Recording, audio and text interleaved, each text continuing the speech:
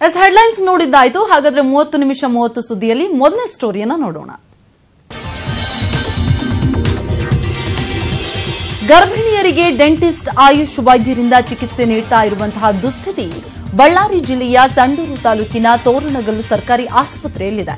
ಈ ಆಸ್ಪತ್ರೆಯಲ್ಲಿ ಗರ್ಭಿಣಿಯರ ಚಿಕಿತ್ಸೆಗೆ ನುರಿತ ಎಂಬಿಬಿಎಸ್ ವೈದ್ಯರೇ ಇಲ್ಲ. ಇರುವ ದಂತ ಹಾಗೂ ಆಯುಷ್ ವೈದ್ಯರೇ ಗರ್ಭಿಣಿಯರಿಗೆ ಚಿಕಿತ್ಸೆಯನ್ನ ಕೊಡ್ತಾ ಇದ್ದಾರೆ. ಬೇರೆ ವಿಧಿ ಇಲ್ಲದೆ ಇವರ ಬಳಿ ಚಿಕಿತ್ಸೆಯನ್ನ ಪಡೆಯಲು ರೋಗಿಗಳ ಸಾಲು ಕ್ಯೂ ನಿಲ್ಲಬೇಕಾದಂತಹ ಅನಿವಾರ್ಯದ ಪರಿಸ್ಥಿತಿ ಎದುರಾಗಿದೆ. ಇಲ್ಲಿನ ದುಸ್ಥಿತಿ ಬಗ್ಗೆ ತಿಳಿದಿದ್ರೂ ಕೂಡ ಬೇರೆ ಖಾಸಗಿ ಆಸ್ಪತ್ರೆಗೆ ಹೋಗಲಾರದ ಅನಿವಾರ್ಯ ಪರಿಸ್ಥಿತಿಯಲ್ಲಿ ತೋರಣಗಲ್ ಬಡ ರೋಗಿಗಳಿದ್ದಾರೆ. ಈ ಬಗ್ಗೆ ಸ್ಥಳೀಯರು, ಅಧಿಕಾರಿಗಳು, ಶಾಸಕರ ಗಮನಕ್ಕೆ ತಂದಿದ್ರೂ ಕೂಡ ಯಾವುದೇ ಪ್ರಯೋಜನ ಆಗಿಲ್ಲ. ಲಕ್ಷ್ಮೀ ಹೆಬ್ಬಾಳ್ಕರ್ ತಮ್ಮ ಸಮಸ್ಯೆಯನ್ನ ಹೈಕಮಾಂಡ್ ಮುಂದೆ ಹೇಳಿರಬಹುದು, ಆದ್ರೆ ಲಕ್ಷ್ಮೀ ಹೆಬ್ಬಾಳ್ಕರ್ ದೂರು ಕೊಟ್ಟಿದ್ದಾರೆ ಅಂತ ಹೇಳಲಾಗದು ಅಂತ ಶಾಸಕ ಸತೀಶ್ ಜಾರಕಿಹೊಳಿ ಹೇಳಿದ್ದಾರೆ. ಬೆಳಗಾವಿಯಲ್ಲಿ ಮಾತನಾಡಿದ ಸತೀಶ್ ಜಾರಕಿಹೊಳಿ, ಪಕ್ಷ ಹೈಕಮಾಂಡ್ಗೆ ಯಾರ ಶಕ್ತಿ ಏನು ಅನ್ನೋದು ಗೊತ್ತಿದೆ. ಪಿಎಲ್ಡಿ ಬ್ಯಾಂಕ್ ಚುನಾವಣೆ ಕಾನೂನುಬದ್ಧವಾಗಿ ನಡೀತಾ ಇದೆ ಅಂತ ಹೇಳಿದರು. ಶೀಘ್ರದಲ್ಲೇ ಸಂಪುಟ ನಿಗಮ ಮಂಡಳಿ ನೇಮಕ ನಡೆಯಲಿದ್ದು ಕೆಲ ಜಿಲ್ಲೆ ವರ್ಗಕ್ಕೆ ನ್ಯಾಯ ಸಿಗುವ ನಿರೀಕ್ಷೆ ಇದೆ. ಸರ್ಕಾರ ನಡೆಸುವ ಸಂದರ್ಭದಲ್ಲಿ ಸಮಸ್ಯೆ ಸಹಜ, ಯಾವಾಗ ಬೇಕಾದರೂ ಸಮನ್ವಯ ಸಮಿತಿ ಕರೆಯಲು ಅವಕಾಶ ಇದೆ. ಸರ್ಕಾರದ ವಿಷಯಗಳನ್ನು ಚರ್ಚಿಸೋದಕ್ಕೆ ಸಮನ್ವಯ ಸಮಿತಿ ಇದೆ. ಎಷ್ಟೇ ಪ್ರಬಲ ಮುಖಂಡರಿದ್ರು ಕೊನೆಗೆ ಪಕ್ಷವೇ ಮುಖ್ಯ. ಎಲ್ಲರೂ ಹೈಕಮಾಂಡ್ ಮಾತು ಕೇಳಬೇಕಾಗುತ್ತೆ. ಎಚ್.ಡಿ. ಕುಮಾರಸ್ವಾಮಿ 5 ವರ್ಷ ಅವಧಿ ಪೂರ್ಣ ಮಾಡಲಿದ್ದಾರೆ. ಹೊಸ ಸಿಎಂ ಆಗೋ ವಿಚಾರ ಮುಗಿದ ಅಧ್ಯಾಯ ಅಂತ ಹೇಳಿದ್ರು. ಇನ್ನು ಲಕ್ಷ್ಮೀ ಹೆಬ್ಬಾಳ್ಕರ್ ದೂರನ್ನ ಆಧರಿಸಿ ಇವತ್ತು ಸಭೆ ಕರೆದಿದ್ದಲ್ಲ, ಚುನಾವಣೆಯ ಸಿದ್ಧತೆ, ಅಭ್ಯರ್ಥಿಗಳ ಆಯ್ಕೆ ಕುರಿತು ಸಭೆ ಕರೆಯಲಾಗಿತ್ತು. ನಮ್ಮ ಗೊಂದಲವನ್ನ ನಾವೇ ಪರಸ್ಪರ ಮಾತನಾಡಿಕೊಂಡು ಇತ್ಯರ್ಥಪಡಿಸಿಕೊಳ್ತೇವೆ. ಇದನ್ನು ದೊಡ್ಡ ಮಟ್ಟದಲ್ಲಿ ಬಿಂಬಿಸುವ ಅವಶ್ಯಕತೆ ಇಲ್ಲ ಅಂತ ಹೇಳಿದ್ದಾರೆ ಸತೀಶ್ ಜಾರಕಿಹೊಳಿ. ಹಾಸನ ಜಿಲ್ಲೆ ಸಕಲೇಶಪುರ ತಾಲೂಕಿನ ಗುಂಡಿಯ ಬಳಿ ಶಿರಾಡಿ ಘಾಟ್ ರಸ್ತೆಗೆ ಹಣ ಪಡೆದು ಸಂಚಾರಕ್ಕೆ ಅನುವು ಮಾಡಿಕೊಡಲಾಗ್ತಾ ಇದೆ. ಈ ಆರೋಪ ಕೇಳಿ ಬಂದಿದೆ. ಇಷ್ಟೇ ಅಲ್ಲದೆ ಇದನ್ನ ಪ್ರಶ್ನಿಸಿದ ಹೊರ ರಾಜ್ಯದ ಲಾರಿ ಚಾಲಕರ ಮೇಲೆ ಪೊಲೀಸರು ದರ್ಪ ತೋರಿದ್ದಾರೆ. ಹಣ ಪಡೆದು ವಾಹನ ಬಿಟ್ಟ ವಿಡಿಯೋ ಮಾಡಿದ್ದಕ್ಕೆ ಚಾಲಕರ ಮೇಲೆ ಹಲ್ಲೆಯನ್ನ ನಡೆಸಲಾಗಿದೆ. ಅಷ್ಟೇ ಅಲ್ಲದೆ ಅವಾಚ್ಯ ಶಬ್ದಗಳಿಂದಲೂ ಕೂಡ ನಿಂದಿಸಲಾಗಿದೆ. ಈ ದೃಶ್ಯವನ್ನ ಚಾಲಕನ ಮೊಬೈಲ್ನಲ್ಲಿ ಸೆರೆ ಮಾಡಲಾಗಿದೆ. ಅಷ್ಟೇ ಅಲ್ಲ, ಕಳೆದ 1 ತಿಂಗಳಿಂದ ರಸ್ತೆ ಬಂದ್ ಆಗಿರೋ ಹಿನ್ನೆಲೆಯಲ್ಲಿ ಹೊರ ರಾಜ್ಯದ 100 ಲಾರಿ ಚಾಲಕರು ಗುಂಡ್ಯದಲ್ಲಿ ಕಾಲ ಕಳೀತಾ ಇದ್ದಾರೆ. ಪೆಟ್ರೋಲ್ ಟ್ಯಾಂಕರ್ ಪಲ್ಟಿಯಾದ ಪರಿಣಾಮ ಪೆಟ್ರೋಲ್ ತುಂಬಿಕೊಳ್ಳೋದಕ್ಕೆ ಜನ ಮುಗಿಬಿದ್ದ ಘಟನೆ ಕಲಬುರಗಿ ಜಿಲ್ಲೆ ಜೇವರ್ಗಿ ತಾಲೂಕಿನ ಎಸ್ಎನ್ ಹಿಪ್ಪರಗ ಕ್ರಾಸ್ ಬಳಿ ನಡೆದಿದೆ. ರಾಷ್ಟ್ರೀಯ ಹೆದ್ದಾರಿ 118ರಲ್ಲಿ ಹಿಪ್ಪರಗ ಸೇತುವೆ ಬಳಿ ಪೆಟ್ರೋಲ್ ಟ್ಯಾಂಕ್ ನಿಯಂತ್ರಣ ತಪ್ಪಿ ಪಲ್ಟಿ ಹೊಡೆದಿದೆ. ವಿಜಯಪುರದಿಂದ ಕಲಬುರಗಿ ಕಡೆಗೆ ಬರ್ತಾ ಇದ್ದ ರಿಲಯನ್ಸ್ ಪೆಟ್ರೋಲ್ ಟ್ಯಾಂಕರ್ ಪಲ್ಟಿ ಹೊಡೆದಿದೆ. ಚಾಲಕನ ನಿಯಂತ್ರಣ ತಪ್ಪಿ ಟ್ಯಾಂಕರ್ ಪಲ್ಟಿ ಹೊಡೆದಿದ್ದು ಟ್ಯಾಂಕರ್ನಿಂದ ರಸ್ತೆಯ ಮೇಲೆ ಪೆಟ್ರೋಲ್ ಸೋರಿದೆ. ಸುದ್ದಿ ತಿಳಿತಾ ಇದ್ದಂತೆಯೇ ಅಕ್ಕಪಕ್ಕದ ಊರಿನ ಜನ ಸ್ಥಳಕ್ಕೆ ದೌಡಾಯಿಸಿ ಪೆಟ್ರೋಲ್ ತುಂಬಿಕೊಳ್ಳೋದಕ್ಕೆ ಮುಗಿಬಿದ್ರು. ಪಾತ್ರೆ, ಕ್ಯಾನ್, ಬಾಟಲ್ಗಳನ್ನು ತಂದ ಜನ ಪೆಟ್ರೋಲ್ ತುಂಬಿಸಿಕೊಂಡ್ರು. ಸ್ಥಳಕ್ಕೆ ಪೊಲೀಸರು, ಅಗ್ನಿಶಾಮಕ ದಳ ಸಿಬ್ಬಂದಿ ದೌಡಾಯಿಸಿ ಜನರನ್ನ ನಿಯಂತ್ರಿಸೋದಕ್ಕೆ ಹರಸಾಹಸ ಪಟ್ಟರು. ಅಗ್ನಿಶಾಮಕ ದಳ ಸಿಬ್ಬಂದಿ ಮತ್ತೆ ಪೊಲೀಸರು ಕೊನೆಗೂ ಜನರನ್ನ ತೆರವುಗೊಳಿಸುವಲ್ಲಿ ಸಕ್ಸಸ್ ಆದರು. ಅಗ್ನಿ ಅವಘಡ ಸಂಭವಿಸದಂತೆ ಟ್ಯಾಂಕರ್ ಮತ್ತು ಪೆಟ್ರೋಲ್ ಸೋರಿಕೆಯಾದ ಸ್ಥಳಗಳಲ್ಲಿ ನೀರು ಹರಿಸಲಾಯಿತು. ಜನ ಟ್ಯಾಂಕರ್ ಬಳಿ ತೆರಳದಂತೆ ಪೊಲೀಸ್ ಸಿಬ್ಬಂದಿಯನ್ನ ನಿಯೋಜನೆ ಮಾಡಲಾಗಿದೆ. ಟ್ಯಾಂಕರ್ ಪಲ್ಟಿಯಿಂದಾಗಿ ರಾಷ್ಟ್ರೀಯ ಹೆದ್ದಾರಿ 118ರಲ್ಲಿ ಟ್ರಾಫಿಕ್ ಜಾಮ್ ಕೂಡ ಆಗಿದ್ದು ವಾಹನ ಸವಾರರು ಪರದಾಡುವಂತಾಯಿತು. ಟ್ಯಾಂಕರ್ ಅನ್ನ ಸೇತುವೆ ಬಳಿಯಿಂದ ತೆರವುಗೊಳಿಸುವ ಕಾರ್ಯ ನಡೆಸಲಾಗ್ತಾ ಇದೆ. ಮೈಸೂರು ಜಿಲ್ಲೆಯ ಕಬಿನಿ ಅರಣ್ಯ ಪ್ರದೇಶದಲ್ಲಿ ಕ್ಯಾಮೆರಾ ಕಣ್ಣಲ್ಲಿ ಅಪರೂಪದ ದೃಶ್ಯವೊಂದು ಸೆರೆಯಾಗಿದೆ. ತನ್ನೆದುರು ಬಂದ ಹೆಬ್ಬಾವನ್ನ ಕಂಡು ಹುಲಿಯೇ ಹೆದರಿದ ದೃಶ್ಯ ಪ್ರವಾಸಿಗ ಕ್ಯಾಮೆರಾದಲ್ಲಿ ಸೆರೆಯಾಗಿದೆ. ಸಫಾರಿಗೆ ತೆರಳಿದ ಪ್ರವಾಸಿಗರ ಕ್ಯಾಮೆರಾಕ್ಕೆ ಈ ಅಪರೂಪದ ದೃಶ್ಯ ಸಿಕ್ಕಿದೆ. ಕಬಿನಿ ಅರಣ್ಯ ಪ್ರದೇಶದಲ್ಲಿ ಸಫಾರಿಗೆ ತೆರಳಿದ್ರೆ ಹುಲಿಗಳೇ ಕಾಣಿಸೋದು ಅಪರೂಪ. ಸಾಮಾನ್ಯವಾಗಿ ಹುಲಿಗಳು ಹೆಬ್ಬಾವನ್ನ ತಿನ್ನುತ್ತವೆ, ಆದ್ರೆ ಇಲ್ಲಿ ಹೆಬ್ಬಾವನ್ನ ನೋಡಿ ಹುಲಿಯೇ ಹೆದರಿಕೊಂಡಿದೆ. ಬೈಕ್ ಹಾಗೂ ಕಾರು ನಡುವೆ ಡಿಕ್ಕಿಯಾಗಿ ಓರ್ವ ಮಹಿಳೆ ಸ್ಥಳದಲ್ಲೇ ಮೃತಪಟ್ಟಿರುವ ಘಟನೆ ರಾಯಚೂರು ಜಿಲ್ಲೆಯ ಲಿಂಗಸುಗೂರು ಬಳಿ ನಡೆದಿದೆ. ಬೈಕಲ್ಲಿ ತೆರಳುತ್ತಾ ಇದ್ದ ಶಿವರೆಡ್ಡೆಮ್ಮ ಸ್ಥಳದಲ್ಲೇ ಮೃತಪಟ್ಟಿದ್ದಾರೆ. ಬೈಕ್ ಸವಾರರಿಗೆ ಗಂಭೀರ ಗಾಯ ಆಗಿದ್ದು ಅವರನ್ನು ಆಸ್ಪತ್ರೆಗೆ ದಾಖಲಿಸಲಾಗಿದೆ. ಲಿಂಗಸುಗೂರು ಪೊಲೀಸ್ ಠಾಣೆಯಲ್ಲಿ ಈ ಸಂಬಂಧ ಪ್ರಕರಣ ಕೂಡ ದಾಖಲಾಗಿದೆ. ಗ್ಯಾಸ್ ತುಂಬಿಸಲು ಬಂದಿದ್ದ ಮಾರುತಿ ಓಮಿನಿ ಕಾರಿಗೆ ಆಕಸ್ಮಿಕ ಬೆಂಕಿ ತಗುಲಿದ ಘಟನೆ ಶಿವಮೊಗ್ಗದ ಕುವೆಂಪು ರಸ್ತೆಯಲ್ಲಿ ನಡೆದಿದೆ. ವೇಲುಕುಮಾರ್ ಅನ್ನೋರಿಗೆ ಸೇರಿದ ಕಾರಿಗೆ ಕುವೆಂಪು ರಸ್ತೆಯಲ್ಲಿರೋ ಪೆಟ್ರೋಲ್ ಬಂಕ್ ಬಳಿ ಆಕಸ್ಮಿಕ ಬೆಂಕಿ ತಗುಲಿದೆ. ಪೆಟ್ರೋಲ್ ಬಂಕ್ ಬಳಿಯೇ ಕಾರಿನಲ್ಲಿ ಬೆಂಕಿ ಕಾಣಿಸಿಕೊಂಡಿದ್ದು ಸಾರ್ವಜನಿಕರಲ್ಲಿ ಸಾಕಷ್ಟು ಆತಂಕವನ್ನು ಮೂಡಿಸಿತ್ತು. ಸ್ಥಳಕ್ಕೆ ಬಂದ ಅಗ್ನಿಶಾಮಕ ಸಿಬ್ಬಂದಿ ಬೆಂಕಿ ನಂದಿಸಿದ್ದು.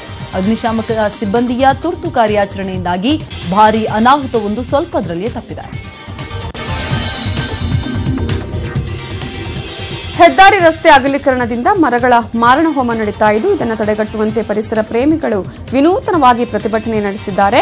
ನೆಲಮಂಗಲ ದೊಡ್ಡಬಳ್ಳಾಪುರ ರಸ್ತೆ ಅಗಲೀಕರಣಕ್ಕೆ 68 ಬೃಹತ್ ಮರಗಳನ್ನು ಕತ್ತರಿಸಲಾಗಿದೆ. ಕತ್ತರಿಸುವ ಬದಲು ವೈಜ್ಞಾನಿಕ ರೀತಿಯಲ್ಲಿ ಮರಗಳನ್ನು ಸ್ಥಳಾಂತರಿಸಿ ಅಂತ ಹೇಳಿ ಪ್ರತಿಭಟನಾಕಾರರು ಆಗ್ರಹಿಸಿದರು. ಮರಗಳನ್ನು ಕಡಿಯದೆ ಟ್ರೀ ಟ್ರಾನ್ಸ್ಪ್ಲಾಂಟರ್ ಮೂಲಕ ಮರಗಳನ್ನು ಸ್ಥಳಾಂತರ ಮಾಡೋದಕ್ಕೆ ಸಾಧ್ಯ ಇದೆ. ದೇಶದ ವಿವಿಧ ಭಾಗಗಳಲ್ಲಿ ಟ್ರೀ ಟ್ರಾನ್ಸ್ಪ್ಲಾಂಟರ್ಗಳ ಮೂಲಕ ಮರಗಳನ್ನು ಸ್ಥಳಾಂತರ ಮಾಡಲಾಗ್ತಿದೆ. ಈಗಾಗಲೇ ರಸ್ತೆ ವಿಸ್ತರಣೆಗಾಗಿ ಗುತ್ತಿಗೆದಾರ 2,500 ಮರಗಳನ್ನು ಕಡಿದಿದ್ದಾರೆ. ಇದನ್ನು ಖಂಡಿಸಿ ದೊಡ್ಡಬಳ್ಳಾಪುರದ ಯುವ ಸಂಚಲನ ಸದಸ್ಯರು ಪ್ರತಿಭಟನೆಯನ್ನ ಮಾಡಿದರು.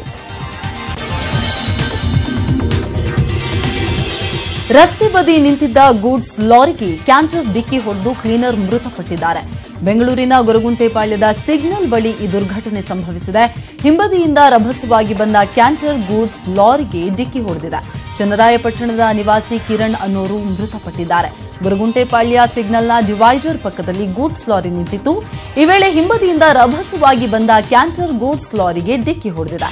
ಕ್ಯಾಂಟರ್ ಚಾಲಕ ಮನೋಜ್ಗೆ ಗಂಭೀರವಾಗಿ ಗಾಯಗಳಾಗಿದ್ದು ಖಾಸಗಿ ಆಸ್ಪತ್ರೆಗೆ ದಾಖಲಿಸಲಾಗಿದೆ. ಇನ್ನು ಅಪಘಾತ ಸಂಭವಿಸಿದ ಕೂಡಲೇ ಲಾರಿ ಚಾಲಕ ಎಸ್ಕೇಪ್ ಆಗಿದ್ದಾರೆ.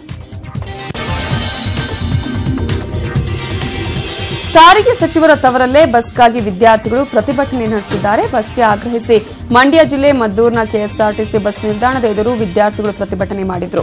ಬಸ್ ಸೌಲಭ್ಯಕ್ಕೆ ಆಗ್ರಹಿಸಿ ಮೈಸೂರು ಬೆಂಗಳೂರು ಹೆದ್ದಾರಿ ತಡೆದು ನೂರಾರು ವಿದ್ಯಾರ್ಥಿಗಳು ಆಕ್ರೋಶವನ್ನು ವ್ಯಕ್ತಪಡಿಸಿದರು. ಮದ್ದೂರು ತಾಲೂಕಿನ ಗ್ರಾಮೀಣ ಪ್ರದೇಶಗಳಿಗೆ ಬಸ್ ಸೌಕರ್ಯ ಇಲ್ಲ. ಕ್ಷೇತ್ರದ ಶಾಸಕರೇ ಸಾರಿಗೆ ಮಂತ್ರಿಯಾದರೂ ಮದ್ದೂರಿಗೆ ಮಾತ್ರ ಬಸ್ ಇಲ್ಲ. ಇದರಿಂದ ಬೇಸತ್ತ ವಿದ್ಯಾರ್ಥಿಗಳು ಸಾರಿಗೆ ಅಧಿಕಾರಿಗಳ ವಿರುದ್ಧ ಧಿಕ್ಕಾರ ಕೂಗಿ ತಮ್ಮ ಆಕ್ರೋಶ ಹೊರಹಾಕಿದರು. ಈ ವೇಳೆ ವಿದ್ಯಾರ್ಥಿಗಳ ಪ್ರತಿಭಟನೆಯನ್ನ ಚಿತ್ರೀಕರಣ ಮಾಡ್ತಾ ಇದ್ದ ವರದಿಗಾರನ ಮೇಲೆ ಮದ್ದೂರು ಪೊಲೀಸರು ದೌರ್ಜನ್ಯ ಎಸಗಿರುವ ಆರೋಪವೂ ಕೇಳಿಬಂತು. ವರದಿಗಾರನನ್ನ ಠಾಣೆಗೆ ಕರೆದೊಯ್ದು ಮೊಬೈಲ್ ಕಸಿದು ದೌರ್ಜನ್ಯವನ್ನ ಮಾಡಲಾಗಿದೆ.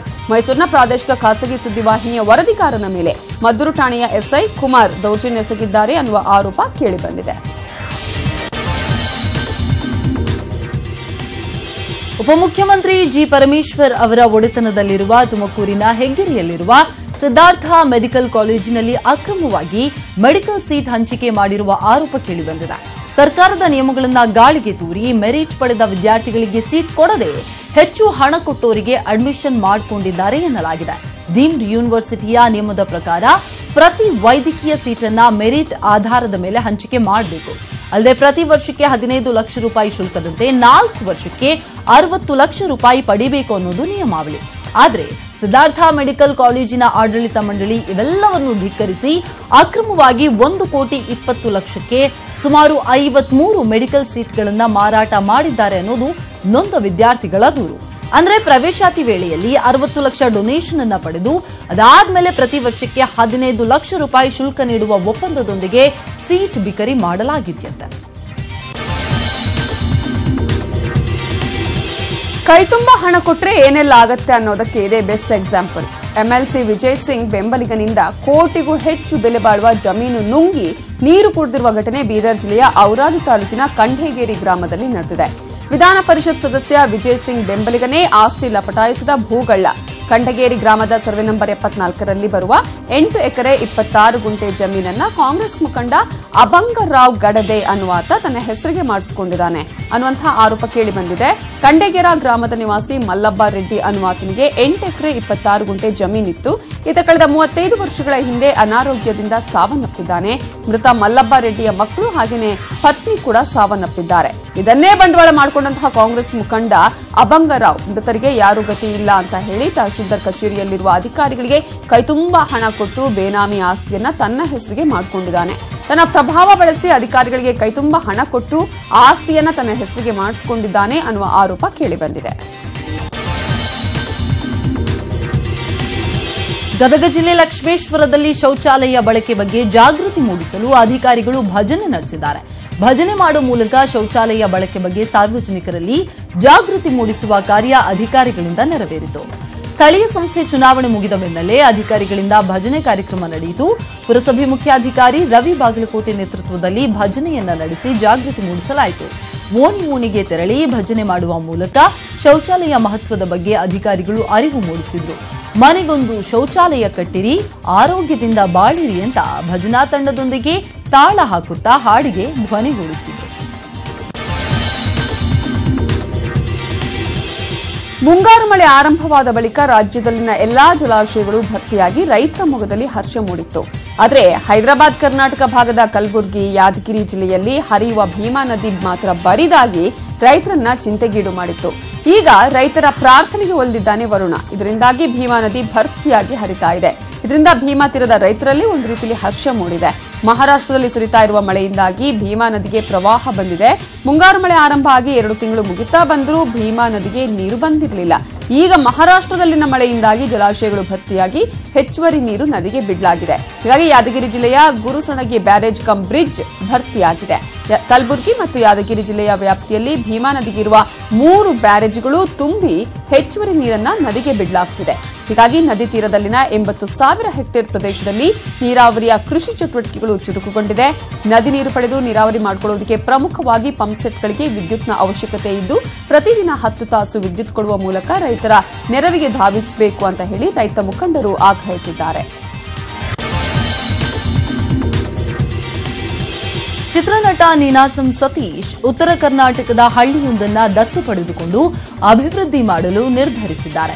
ಈಗಾಗಲೇ ಮಂಡ್ಯ ಜಿಲ್ಲೆಯಲ್ಲಿ ಒಂದು ಹಳ್ಳಿಯನ್ನ ದತ್ತು ಪಡೆದುಕೊಂಡಿದ್ದೇನೆ, ಆದರೆ ಉತ್ತರ ಕರ್ನಾಟಕದಲ್ಲಿ ಒಂದು ಹಳ್ಳಿ ದತ್ತು ಪಡಿತೀನಿ, ಭಿಕ್ಷೆ ಬೇಡಿಯಾದರೂ ಹಳ್ಳಿ ಅಭಿವೃದ್ಧಿ ಮಾಡುವುದಾಗಿ ಸತೀಶ್ ಹೇಳಿದ್ದಾರೆ. ಧಾರವಾಡದಲ್ಲಿ ಅಯೋಗ್ಯ ಚಿತ್ರದ ಯಶಸ್ಸಿನ ಕುರಿತು ಸುದ್ದಿಗೋಷ್ಠಿಯನ್ನ ನಡೆಸಿ ಮಾತನಾಡಿದ ನೀನಾಸಂ ಸತೀಶ್, ಅಯೋಗ್ಯ ಚಿತ್ರದಿಂದ ಸ್ಫೂರ್ತಿಯಾಗಿ ಹಳ್ಳಿಯನ್ನ ದತ್ತು ತೆಗೆದುಕೊಳ್ಳುವ ನಿರ್ಧಾರವನ್ನ ಮಾಡಿದ್ದೇನೆ. ಮುಂದಿನ ಸಿನಿಮಾ ಮುಗಿದ ಮೇಲೆ ಉತ್ತರ ಕರ್ನಾಟಕದ ಒಂದು ಹಳ್ಳಿಯನ್ನ ದತ್ತು ತೆಗೆದುಕೊಳ್ತೇನೆ ಅಂತ ಹೇಳಿದ್ರು. ನಾನು ದತ್ತು ಪಡೆದ ಬಳಿಕವಾದ್ರೂ ಉಳ್ಳವರು ಕೋಟ್ಯಾಧೀಶರಿಗೆ ಅರಿವು ಬರುತ್ತಾ ಅನ್ನೋದನ್ನ ಕಾದ್ ನೋಡೋಣ ಅಂತ ಅಂದ್ರು. ಇದೇ ಸಂದರ್ಭದಲ್ಲಿ ನನಗೆ ಡಬಲ್ ಮೀನಿಂಗ್ ಡೈಲಾಗ್ಸ್ ಇಷ್ಟ ಆಗೋದಿಲ್ಲ, ಹಾಗಾಗಿ ನಾನು ಕೂಡ ನನ್ನ ಚಿತ್ರಗಳಲ್ಲಿ ಅಂತಹ ಡಬಲ್ ಮೀನಿಂಗ್ ಡೈಲಾಗ್ಗಳನ್ನ ಬಳಕೆ ಮಾಡೋದಿಲ್ಲ. ಬ್ರೇಕ್ ಆದ್ಮೇಲೆ 30 ನಿಮಿಷ 30 ಸುದ್ದಿಗೆ ಮತ್ತೊಮ್ಮೆ ಸ್ವಾಗತ. ಈಗ ಮುಂದಿನ ಸ್ಟೋರಿಯನ್ನ ನೋಡೋಣ. ಮಾಗಡಿ ತಾಲೂಕು ಕುದೂರು ಹೋಬಳಿಯ ತಮ್ಮೀನಹಳ್ಳಿ ಕೆರೆಯಲ್ಲಿ ಸಂಜೆ ವೇಳೆಗೆ ಪ್ರಾರಂಭವಾಗುವ ಗಣಿಗಾರಿಕೆ ರಾತ್ರಿಯಿಡೀ ಕಾರ್ಯಾಚರಣೆ ನಡೆಸಿ ಲಕ್ಷಾಂತರ ರೂಪಾಯಿ ಅಕ್ರಮ ವಹಿವಾಟು ನಡೆಯುತ್ತೆ. ನೆಲಮಂಗಲ ಹಾಗೂ ಮಾಗಡಿ ಗಡಿ ಭಾಗದಲ್ಲಿ ಈ ಮರಳು ಗಣಿಗಾರಿಕೆ ಎಗ್ಗಿಲ್ಲದೆ ಸಾಗ್ತಾ ಇದೆ.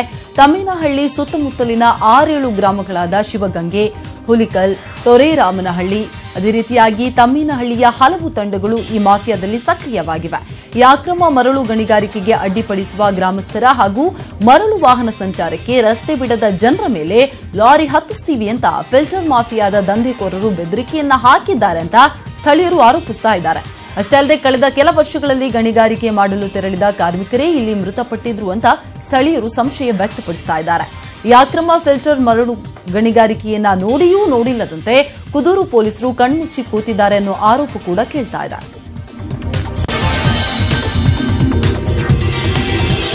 ಶ್ರಾವಣ ಮಾಸದ 3ನೇ ಶನಿವಾರ ಹಿನ್ನೆಲೆಯಲ್ಲಿ ಕೋಲಾರ ಜಿಲ್ಲೆಯ ಪ್ರಸಿದ್ಧ ಚಿಕ್ಕ ತಿರುಪತಿ ಕ್ಷೇತ್ರದಲ್ಲಿ ಭಕ್ತ ಸಾಗರವೇ ಸೇರಿದೆ. ಕೋಲಾರ ಜಿಲ್ಲೆ ಮಾಲೂರು ತಾಲೂಕಿನ ಪ್ರಸಿದ್ಧ ಪ್ರಸನ್ನ ವೆಂಕಟೇಶ್ವರ ದೇಗುಲ ಚಿಕ್ಕ ತಿರುಪತಿ ಅಂತಾನೆ ಪ್ರಸಿದ್ಧ. ಶ್ರಾವಣ ಮಾಸದ 3ನೇ ಶನಿವಾರ ಆಗಿರೋದ್ರಿಂದ ದೇಗುಲದಲ್ಲಿ ಇವತ್ತು ತಿಮ್ಮಪ್ಪನಿಗೆ ವಿಶೇಷ ಪೂಜೆ, ಅಭಿಷೇಕ ಹಾಗೆಯೇ ಭಕ್ತರಿಗೆ ಪ್ರಸಾದ ವಿನಿಯೋಗ ಕಾರ್ಯಕ್ರಮವನ್ನು ಹಮ್ಮಿಕೊಳ್ಳಲಾಗಿತ್ತು. ಸಾವಿರಾರು ಭಕ್ತರ ಆಗಮನದ ನಿರೀಕ್ಷೆಯಿಂದ ದೇಗುಲದ ಎದುರು ಬ್ಯಾರಿಕೇಡ್ ವ್ಯವಸ್ಥೆಯನ್ನು ಮಾಡಲಾಗಿತ್ತು. ಬೆಳಗ್ಗೆ ತಿಮ್ಮಪ್ಪನ ದರ್ಶನಕ್ಕೆ ಭಕ್ತರು ಕಾದು ನಿಂತಿರುವ ದೃಶ್ಯಗಳು ಕೂಡ ಅಲ್ಲಿ ಕಂಡುಬಂದವು. ಹಾಗೆಯೇ ದೇಗುಲದ ಆವರಣದಲ್ಲಿ ಯಾವುದೇ ಅಹಿತಕರ ಘಟನೆ ನಡೆಯಬಾರದು ಅನ್ನುವಂತಹ ನಿಟ್ಟಿನಲ್ಲಿ ಮಾಲೂರು ಪೊಲೀಸರು ಬಿಗಿ ಬಂದೋಬಸ್ತ್ ಅನ್ನು ಕೂಡ ಕೈಗೊಂಡಿದ್ದರು. ಇನ್ನು ಚಿತ್ರದುರ್ಗದಲ್ಲಿ ಅಕ್ರಮ ಮರಳು ಅಡ್ಡೆ ಮೇಲೆ ತಹಶೀಲ್ದಾರ್ ದಾಳಿ ನಡೆಸಿ ಮರಳು ಸಾಗಿಸ್ತಾ ಇದ್ದ 2 ಟಿಪ್ಪರ್ ಸೇರಿದಂತೆ 15ಕ್ಕೂ ಹೆಚ್ಚು ಟ್ರ್ಯಾಕ್ಟರ್ ಲೋಡಿನಷ್ಟು ಮರಳನ್ನ ವಶಕ್ಕೆ ಪಡೆಯಲಾಗಿದೆ. ಚಿತ್ರದುರ್ಗ ಜಿಲ್ಲೆ ಹಿರಿಯೂರು ತಾಲೂಕಿನ ಕೊಂದಲಗುರ ಗ್ರಾಮದ ಹೊರವಲಯದ ಜಮೀನೊಂದರಲ್ಲಿ ಅಕ್ರಮವಾಗಿ ಮರಳು ಸಂಗ್ರಹಿಸಲಾಗ್ತಾ ಇದೆ ಅನ್ನೋ ಖಚಿತ ಮಾಹಿತಿಯ ಮೇರೆಗೆ ದಾಳಿ ನಡೆಸಿದ ಹಿರಿಯೂರು ತಹಶೀಲ್ದಾರ್ ವೆಂಕಟೇಶಯ್ಯ ಅಕ್ರಮ ಮರಳು ಸಾಗಿಸ್ತಾ ಇದ್ದ 2 ಟಿಪ್ಪರ್ ಹಾಗೂ ಸಂಗ್ರಹಿಸಿದ್ದ ಮರಳನ್ನ ವಶಕ್ಕೆ ಪಡೆದುಕೊಂಡಿದ್ದಾರೆ. ತಹಶೀಲ್ದಾರ್ ದಾಳಿ ನಡೆಸ್ತಾ ಇದ್ದ ಹಾಗೆ ತಾಲೂಕಿನ ವೇದಾವತಿ ನದಿ ಪಾತ್ರದಲ್ಲಿ ಅಕ್ರಮ ಮರಳುಗಾರಿಕೆಯಲ್ಲಿ ತೊಡಗಿದ್ದ 2 ಜೆಸಿಬಿ, 2 ಟ್ರ್ಯಾಕ್ಟರ್ ಸಮೇತ ಮರಳು ದಂಧೆಕೋರರು ಪರಾರಿಯಾಗಿದ್ದಾರೆ. ಇನ್ನು ಈ ಬಗ್ಗೆ ಹಿರಿಯೂರು ಗ್ರಾಮಾಂತರ ಪೊಲೀಸ್ ಸ್ಟೇಷನ್ನಲ್ಲಿ ಪ್ರಕರಣ ರಿಜಿಸ್ಟರ್ ಆಗಿದೆ. ಕೇಂದ್ರ ಸರ್ಕಾರದ ತಪ್ಪು ಆರ್ಥಿಕ ನೀತಿಗಳಿಂದಾಗಿ ಡಾಲರ್ ಎದುರು ರೂಪಾಯಿ ಮೌಲ್ಯ ಕುಸಿದಿದೆ ಅಂತ ಲೋಕಸಭೆಯ ಕಾಂಗ್ರೆಸ್ ನಾಯಕ ಮಲ್ಲಿಕಾರ್ಜುನ ಖರ್ಗೆ ವಾಗ್ದಾಳಿ ಮಾಡಿದ್ದಾರೆ. ಹುಬ್ಬಳ್ಳಿಯಲ್ಲಿ ಮಾತನಾಡಿದ ಮಲ್ಲಿಕಾರ್ಜುನ ಖರ್ಗೆ, ಕಚ್ಚಾ ತೈಲದ ಬೆಲೆ ಅಂತಾರಾಷ್ಟ್ರೀಯ ಮಾರುಕಟ್ಟೆಯಲ್ಲಿ ಕುಸಿದಿದ್ರೂ ಪೆಟ್ರೋಲ್ ಮತ್ತು ಡೀಸೆಲ್ ಬೆಲೆ ಕಡಿಮೆ ಮಾಡ್ತಾ ಇಲ್ಲ ಅಂತ ಅಸಮಾಧಾನ ವ್ಯಕ್ತಪಡಿಸಿದರು. ಪೆಟ್ರೋಲ್ ಡೀಸೆಲ್ ಬೆಲೆ ಹೆಚ್ಚಳದಿಂದ ರೈತಾಪಿ ಸಮುದಾಯ ಸಂಕಷ್ಟಕ್ಕೆ ಸಿಲುಕಿದೆ. ಅಬಕಾರಿ ಸುಂಕವನ್ನ ಕೇಂದ್ರ ಸರ್ಕಾರ ದುರ್ಬಳಕೆ ಮಾಡಿಕೊಳ್ತಾ ಇದೆ. 1.66 ಲಕ್ಷ ಕೋಟಿ ರೂಪಾಯಿಯನ್ನ ಮನಬಂದಂತೆ ಬಳಕೆ ಮಾಡಿಕೊಳ್ಳಲಾಗಿದೆ. ಜಿಡಿಪಿ ಪ್ರಗತಿಯ ಕುರಿತ ಸರ್ಕಾರ ಸುಳ್ಳು ಮಾಹಿತಿ ಕೊಡ್ತಿದೆ. 7.3 ಇದ್ದುದನ್ನ 8.2 ಅಂತ ಸುಳ್ಳು ಹೇಳ್ತಾ ಇದೆ. ಬಿಜೆಪಿಯವರು ಸಾಮಾಜಿಕ ಸಾಮರಸ್ಯ ಕದಡುವ ಕೆಲಸ ಮಾಡ್ತಿದ್ದಾರೆ ಅಂತ ವಾಗ್ದಾಳಿ ಮಾಡಿದರು. ರಾಜ್ಯ ಸರ್ಕಾರ ಬಹಳ ದಿನ ಉಳಿಯೋದಿಲ್ಲ, ಅವರವರೇ ಕಚ್ಚಾಡಿಕೊಂಡು ಸರ್ಕಾರ ಬೀಳಿಸ್ತಾರೆ ಅಂತ ಬಿಜೆಪಿ ರಾಜ್ಯಾಧ್ಯಕ್ಷ ಬಿಎಸ್ ಯಡಿಯೂರಪ್ಪ ಕಿಡಿಕಾರಿದ್ರು. ವಿಜಯಪುರ ಜಿಲ್ಲೆಯ ಸಿಂಧಗಿಯಲ್ಲಿ ಮಾತನಾಡಿದ ಬಿಎಸ್ ಯಡಿಯೂರಪ್ಪ, ಸಚಿವರು ಇದ್ದಾರಾ ಅಥವಾ ಸತ್ತಿದ್ದಾರಾ ಒಂದು ಗೊತ್ತಾಗ್ತಾ ಇಲ್ಲ, ಸಮನ್ವಯ ಸಮಿತಿಯೂ ಸತ್ತು ಹೋಗಿದೆ ಅಂತ ವಾಗ್ದಾಳಿ ನಡೆಸಿದ್ರು. ಸಾಲ ಮನ್ನಾ ಸೋಗು ಹಾಕಿಕೊಂಡು ಸಿಎಂ ಕುಮಾರಸ್ವಾಮಿ ತಿರುಗ್ತಾ ಇದ್ದಾರೆ. ಸಿಎಂ ಕುಮಾರಸ್ವಾಮಿ ರಾಜ್ಯ ಕಾಂಗ್ರೆಸ್ ಮುಖಂಡರ ವಿರುದ್ಧ ರಾಹುಲ್ ಗಾಂಧಿ ಬಳಿ ದೂರು ನೀಡ್ತಾ ಇದ್ದಾರೆ. ರಾಜ್ಯ ಸರ್ಕಾರದ ಬಗ್ಗೆ ಜನ ಹಿಡಿಶಾಪ ಹಾಕ್ತಾ ಇದ್ದಾರೆ ಅಂತ ಟೀಕಿಸಿದ್ರು. ಇನ್ನು ವಿಧಾನ ಪರಿಷತ್ ಚುನಾವಣೆಯಲ್ಲಿ ಮತದಾರರ ಮನವೊಲಿಸಲು ವಿಜಯಪುರ, ಬಾಗಲಕೋಟೆ ಜಿಲ್ಲೆಗಳ ಬಿಜೆಪಿ ಮುಖಂಡರು ಮುಂದಾಗಬೇಕು ಅಂತ ತಿಳಿಸಿದರು. ಸ್ಮಾರ್ಟ್ ಸಿಟಿ ದಾವಣಗೆರೆ ಹಂದಿ ಸಿಟಿ ಅನ್ನೋ ಅಪಖ್ಯಾತಿಗೆ ಪಾತ್ರ ಆಗಿದೆ. ನಗರದ ತುಂಬೆಲ್ಲ ಹಂದಿಗಳೇ ತುಂಬಿದೆ. ಪದೇ ಪದೇ ಜನರ ಮೇಲೆ ದಾಳಿ ಮಾಡ್ತಾ ಇವೆ. ಇಷ್ಟೆಲ್ಲ ಆಗ್ತಾ ಇದ್ರೂ ನಗರ ಪಾಲಿಕೆ ಮಾತ್ರ ಜಾಣ ಕುರುಡು ಪ್ರದರ್ಶಿಸುತ್ತಿದೆ. ಇವತ್ತು ವಾಲ್ಮ್ಯಾನ್ ಮೇಲೆ ದಾಳಿ ಮಾಡಿದ ಹಂದಿ ಆತನ ಮರ್ಮಾಂಗವನ್ನ ಕಚ್ಚಿ ಗಾಯಗೊಳಿಸಿದೆ. ಗಂಭೀರವಾಗಿ ಗಾಯಗೊಂಡ ಮಂಜುನಾಥ್ ಅನ್ನುವ ವ್ಯಕ್ತಿ ಈಗ ಸರ್ಕಾರಿ ಆಸ್ಪತ್ರೆಯಲ್ಲಿ ಚಿಕಿತ್ಸೆ ಪಡೆಯುತ್ತಿದ್ದಾರೆ. ಹಲವು ವರ್ಷಗಳಿಂದ ವಾಲ್ಮ್ಯಾನ್ ಆಗಿ ಕೆಲಸ ಮಾಡುತ್ತಿರುವ ಮಂಜುನಾಥ್ ಇವತ್ತು ಮುಂಜಾನೆ ದಾವಣಗೆರೆಯ ಜಾಲಿನಗರಕ್ಕೆ ನೀರು ಸರಬರಾಜು ಮಾಡೋದಕ್ಕೆ ವಾಲ್ ತಿರುವಲು ಬಂದಿದ್ದಾರೆ. ವಾಲ್ ಪಕ್ಕದಲ್ಲೇ ಹಂದಿ ಮರಿ ಹಾಕಿದೆ. ಇದನ್ನು ಮಂಜುನಾಥ್ ಗಮನಿಸದೆ ವಾಲ್ ತಿರುವುದಕ್ಕೆ ಹೋಗಿದ್ದಾರೆ. ಆಗ ಹಂದಿಗಳ ಹಿಂಡು ಈತನ ಮೇಲೆ ದಾಳಿ ಮಾಡಿದೆ. ಗಂಭೀರವಾಗಿ ಗಾಯಗೊಂಡಿದ್ದ ಮಂಜುನಾಥರನ್ನ ಸರ್ಕಾರಿ ಆಸ್ಪತ್ರೆಗೆ ದಾಖಲಿಸಲಾಗಿದೆ. ಲಯನ್ಸ್ ಸಂಸ್ಥೆಯ ಸದಸ್ಯರು ಇವತ್ತು ರಾಮನಗರ ಜಿಲ್ಲೆ ಚನ್ನಪಟ್ಟಣ ತಾಲೂಕಿನ ಸಾರ್ವಜನಿಕ ಶಾಲೆಯ ಮಕ್ಕಳಿಗೆ ಸುಮಾರು 150 ಜೊತೆ ಸಮವಸ್ತ್ರಗಳನ್ನು ಉಚಿತವಾಗಿ ವಿತರಿಸಿದರು. ಬೆಂಗಳೂರಿನ ಪದ್ಮನಾಭನಗರದ ಬ್ರಾಂಚ್ನ ಅಧ್ಯಕ್ಷೆ ಮಮತಾ ಹಾಗೂ ಕನಕಪುರ ತಾಲೂಕಿನ ಅಧ್ಯಕ್ಷರಾದ ಮರಸಪ್ಪ ರವಿ ಕಾರ್ಯಕ್ರಮದಲ್ಲಿ ಭಾಗಿಯಾಗಿ ಶಾಲಾ ಮಕ್ಕಳಿಗೆ ಸಮವಸ್ತ್ರವನ್ನು ವಿತರಿಸಿದರು. ಇನ್ನು ಮುಂದಿನ ದಿನಗಳಲ್ಲಿ ಇದೇ ಶಾಲೆಯ ಮಕ್ಕಳಿಗೆ ವಿವಿಧ ಜಾತಿಯ ಗಿಡಗಳನ್ನು ವಿತರಿಸಲಾಗುತ್ತೆ. ಈ ಮೂಲಕ ಪರಿಸರ ಸಂರಕ್ಷಣೆಗೆ ಲಯನ್ಸ್ ಸಂಸ್ಥೆ ಮುಂದಾಗುತ್ತೆ ಅಂತ ತಿಳಿಸಿದ್ರು. ಹಾಗೆ ಪ್ರತಿಯೊಬ್ಬ ವಿದ್ಯಾರ್ಥಿ ಕೂಡ ಗಿಡಗಳನ್ನು ನೆಡಬೇಕು ಅಂತ ಮನವಿ ಮಾಡಿದ್ರು. ಭಾರತೀಯ ಅಂಚೆ ಇಲಾಖೆ ಈಗ ಸಮಾಜದ ಕಟ್ಟಕಡೆಯ ವ್ಯಕ್ತಿಗೂ ಬ್ಯಾಂಕಿಂಗ್ ಸೇವೆ ನೀಡುವಂತಹ ನಿಟ್ಟಿನಲ್ಲಿ ದೇಶದಲ್ಲಿ ಏಕಕಾಲಕ್ಕೆ 650 ಇಂಡಿಯಾ ಪೋಸ್ಟ್ ಪೇಮೆಂಟ್ಸ್ ಬ್ಯಾಂಕ್ಗೆ ಪ್ರಧಾನಿ ನರೇಂದ್ರ ಮೋದಿ ಚಾಲನೆ ಕೊಟ್ಟರು. ಬಾಗಲಕೋಟೆಯಲ್ಲೂ ಇಂಡಿಯಾ ಪೋಸ್ಟ್ ಪೇಮೆಂಟ್ಸ್ ಬ್ಯಾಂಕ್ ಆರಂಭ ಆಗಲಿದೆ. ನಗರದ 5 ಕಡೆ ಆಕ್ಸೆಸ್ ಪಾಯಿಂಟ್ ಓಪನ್ ಆಗಲಿದೆ. ಇನ್ನು ಮುಂದೆ ಕ್ಯಾಶ್ಲೆಸ್ ವಹಿವಾಟಿಗೆ ಅಂಚೆ ಇಲಾಖೆ ಕೂಡ ಸೇರ್ಪಡೆಯಾಗಲಿದೆ. ಕಾಗದರಹಿತ ಬ್ಯಾಂಕ್ ಸೇವೆ ನೀಡೋದಕ್ಕೆ ಅಂಚೆ ಇಲಾಖೆ ಮುಂದಾಗಿದೆ. ಈಗಾಗಲೇ ಗ್ರಾಹಕರು ಕೇವಲ ಆಧಾರ್ ಕಾರ್ಡ್ ನಂಬರ್ ಹೊಂದಿದ್ರೆ ಸಾಕು, ಪೋಸ್ಟ್ ಪೇಮೆಂಟ್ಸ್ ಬ್ಯಾಂಕ್ ಅಲ್ಲಿ ಖಾತೆ ಹೊಂದಬಹುದು. ಖಾತೆ ತೆರೆಯೋದು ಸಹಿತ ಅತಿ ಸುಲಭ ಆಗಿದೆ. ಪಾಸ್ಬುಕ್ ಬದಲಿಗೆ QR ಕಾರ್ಡ್ ವಿತರಣೆಯನ್ನ ಮಾಡಲಾಗುತ್ತಿದೆ. ಈ ಕಾರ್ಡ್ ಮೂಲಕ ಬ್ಯಾಂಕ್ ಸೇವೆಯನ್ನ ಪಡೆಯಬಹುದು.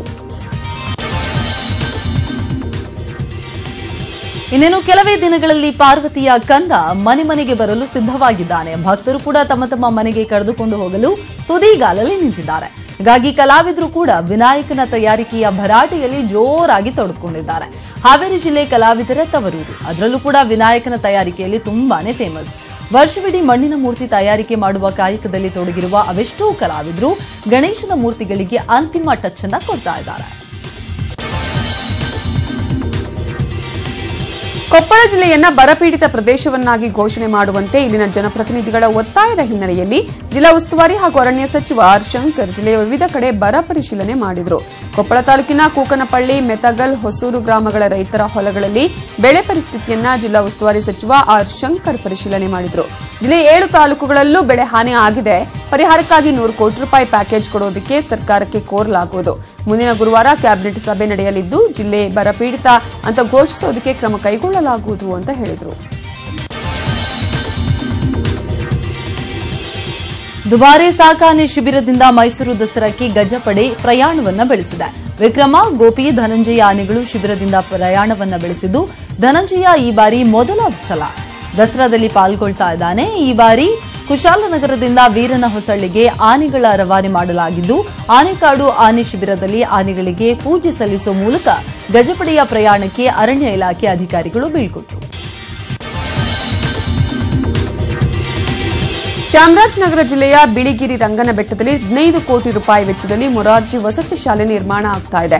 ಇದರ ಪಕ್ಕದಲ್ಲೇ 8.5 ಕೋಟಿ ರೂಪಾಯಿ ವೆಚ್ಚದಲ್ಲಿ ಶಿಕ್ಷಕರ ವಸತಿ ಸಮುಚ್ಚಯವೂ ನಿರ್ಮಾಣವಾಗುತ್ತಿದೆ. ಕಟ್ಟಡದ ಕಾಮಗಾರಿ ಪ್ರಗತಿಯಲ್ಲಿದ್ದು ಚಾಮರಾಜನಗರ ಸಂಸದ ಆರ್ ಧ್ರುವ ನಾರಾಯಣ್ ಇವತ್ತು ಬಿಳಿಗಿರಿ ರಂಗನಬೆಟ್ಟಕ್ಕೆ ಭೇಟಿ ಕೊಟ್ಟು ಪರಿಶೀಲಿಸಿದರು. ಬಾಕಿ ಉಳಿದ ಕಾಮಗಾರಿಯನ್ನು ತ್ವರಿತವಾಗಿ ಪೂರ್ಣಗೊಳಿಸುವಂತೆ ಅಧಿಕಾರಿಗಳಿಗೆ ಸೂಚಿಸಿದ ಅವರು ಬರುವ ಶೈಕ್ಷಣಿಕ ವರ್ಷದಿಂದ ಈ ಮೊರಾರ್ಜಿ ವಸತಿ ಶಾಲೆ ಆರಂಭಗೊಳ್ಳಲಿದೆ ಅಂತ ಹೇಳಿದರು. ಮನುಷ್ಯನಲ್ಲಿ ಗಡ್ಡೆ ಸಮಸ್ಯೆ ಉಂಟಾದ್ರೆ ಸಮಸ್ಯೆ ಪರಿಹಾರಕ್ಕೆ ವೈದ್ಯರತ್ತ ಮುಖ ಮಾಡ್ತಾರೆ. ಆದರೆ ಪ್ರಾಣಿಗಳಲ್ಲಿ ಇದೇ ಗಡ್ಡೆ ಬೆಳೆದು ಅತೀವ ಸಂಕಷ್ಟಪಟ್ಟರೂ ಕೂಡ ಯಾರಲ್ಲಿ ಆ ನೋವು ವ್ಯಕ್ತಪಡಿಸುವುದಕ್ಕೆ ಸಾಧ್ಯ? ಮಂಗಳೂರಿನ ಕೂಳೂರಿನ ರಸ್ತೆ ಬದಿಯಲ್ಲಿ ಹಲವು ದಿನಗಳಿಂದ ಕಾಣಿಸಿಕೊಳ್ಳುವ ಹೋರಿಯೊಂದು ಗಡ್ಡೆಯ ತೀವ್ರ ಸಮಸ್ಯೆಯಿಂದ ಬಳಲ್ತಾ ಇದೆ. ನಗರ ಸ್ಥಳೀಯ ಸಂಸ್ಥೆ ಚುನಾವಣಾ ಫಲಿತಾಂಶಕ್ಕಿಂತಲೂ ಉತ್ತರ ಕನ್ನಡದಲ್ಲಿ ಅಡಿಕೆ ಹಾಗೂ ಕಾಳುಮೆಣಸು ಕೊಳೆ ರೋಗ ಸದ್ದು ಮಾಡುತ್ತಿದೆ. ಚುನಾವಣೆಯ ಮುಗಿದ ಮಾರನೇ ದಿನವೇ ಎಲ್ಲಾ ಪಕ್ಷಗಳ ಪ್ರಮುಖರು ಒಟ್ಟಾಗಿ ಬೀದಿಗಿಳಿದು ಸೂಕ್ತ ಪರಿಹಾರ ಒದಗಿಸಿ ಅಂತ ಒತ್ತಾಯಿಸಿದರು. ಸಂಕಷ್ಟದಲ್ಲಿದ್ದ ರೈತರಿಗೆ ಸರ್ಕಾರ ಸ್ಪಂದಿಸಬೇಕು, ಅಡಿಕೆ ಹಾಗೂ ಕಾಳುಮೆಣಸು ಬೆಳೆಗಾರರ ಹಿತವನ್ನ ಕಾಪಾಡಬೇಕು ಅನ್ನುವಂತಹ ಘೋಷಣೆಗಳನ್ನು ಕೂಗ್ತಿರುವ ಜನಪ್ರತಿನಿಧಿಗಳು ಹಾಗೂ ರೈತರು ಒಟ್ಟಾಗಿ ಸರ್ಕಾರವನ್ನ ಒತ್ತಾಯ ಮಾಡ್ತಿದ್ದಾರೆ. ಉಡುಪಿ ಶ್ರೀಕೃಷ್ಣನಿಗೆ ನಾಳೆ ಹುಟ್ಟುಹಬ್ಬದ ಸಂಭ್ರಮ. ಹೀಗಾಗಿ ಭಕ್ತರಿಗೆ ಪ್ರಸಾದವಾಗಿ ಹಂಚುವುದಕ್ಕಾಗಿ ಲಕ್ಷ ಲಕ್ಷ ಉಂಡೆ ಚಕ್ಲಿ ಸಿದ್ಧಗೊಂಡಿದೆ. ಅಷ್ಟಮಠಗಳ ರಥಬೀದಿಯಲ್ಲಿ ಕೃಷ್ಣನ ಹುಟ್ಟಿನ ಸಂಭ್ರಮಕ್ಕೆ ಸಿದ್ಧತೆ ಆರಂಭಗೊಂಡಿದೆ. ರಥಬೀದಿಯಲ್ಲಿ ಮರದ ಗುಂಜಿಗಳನ್ನು ಹಾಕಿ ಮೊಸರು ಕುಡಿಕೆಗೆ ಸಿದ್ಧವಾಗಿದೆ. ಶ್ರೀ ಕೃಷ್ಣ ದೇವಳ ಬಗೆ ಬಗೆಯ ಹೂವುಗಳ ಅಲಂಕಾರದಿಂದಾಗಿ ಈಗ ಕಂಗೊಳಿಸ್ತಾ ಇದೆ. 2 ದಿನ ಉಡುಪಿ ನಂದ ಗೋಕುಲವಾಗಿ ಕಂಗೊಳಿಸುತ್ತೆ. ಹರಿಭಕ್ತಿಯಲ್ಲಿ ಭಕ್ತ ಜನ ಮಿಂದೇಳಲಿದ್ದಾರೆ.